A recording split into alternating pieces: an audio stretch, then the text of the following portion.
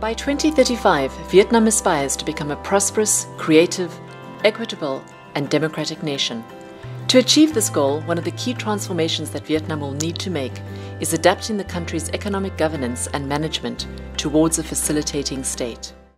The facilitating state is needed to help Vietnam achieve its goals of productivity, competitiveness, economic growth, and prosperity in a sustainable manner. There are three key aspects to a facilitating state. The first aspect is developing good relationships between different actors in the government sector. The second key area of a facilitating state is between government and the private sector. It's really important for the government to be clear about its role versus the role of the private sector. Third, the relationship between government and citizens will be critical for making sure that service delivery is effective and that the needs of society and citizens are brought into play as the economy develops and advances further.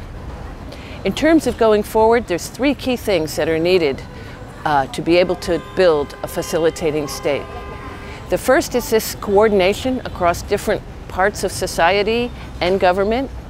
The second is mechanisms of accountability to make sure that there is clarity amongst roles and functions. And the third is information and transparency. Information is the oil that feeds the engine of a modern society, and it's very important for Vietnam to be able to make the best use of information for all of its endeavors going forward.